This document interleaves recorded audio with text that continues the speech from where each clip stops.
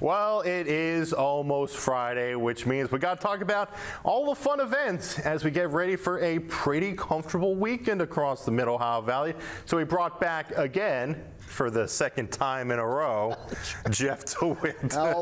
We don't hate you. We promise we don't. We always appreciate when you come in. I appreciate that, Henry. Thank you.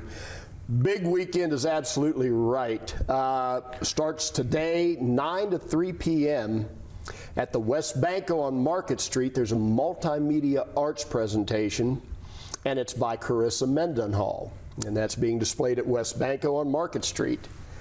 Then tomorrow evening, 6 to 9, steampunk pumpkin class at the Parkersburg Arts Center. So we're going to learn how to carve pumpkins like steampunk? That's what I would understand. That's what I feel think it's going to be. So that will be pretty cool. Yeah. Kind of Halloween-y.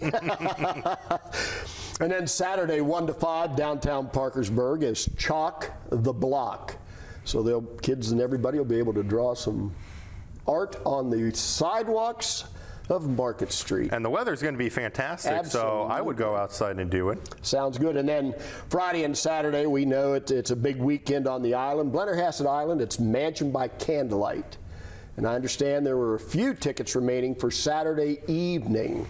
I believe the Harvest Dinner is sold out, but Saturday evening they will have, they did have a few tickets left, but contact the museum for that right down the street here.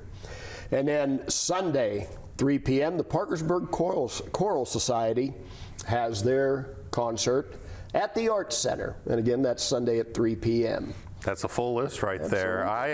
Again, like I said, fantastic weekend, 70s all around, comfortable, maybe a little chilly in the morning, but hey, get outside, enjoy that fall weather. Absolutely. Very exciting for Artsbridge, too. As you guys reported, we're going to have a permanent home, the old Convention and Visitors Bureau, kind of across from Levitt Funeral Home there. You finally going to move into it soon? Well, they're cleaning the carpets as we speak, from what I understand. So we're getting ready, and there'll be a little bit of some things we have to do, but we thank the community support, and Lindsay has spearheaded this, and the board has certainly been ready to go with this, and it gives us a nice permanent home to be able to continue the 14 programs that we run every year, plus the other ones we bring in. So it's very exciting. Fantastic. We can't wait to see when that building opens.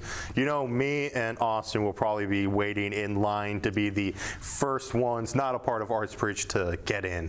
Yes, we'd love that. But of course, can't forget about Artsbridge. You can learn more about all of the events going on at the link below, artsbridgeonline.org. But Jeff, thank you so much for coming in. Thanks, Hey, we wouldn't mind for you to come in for a third week in a row if you want to. As busy as Lindsay is, that has some good possibilities.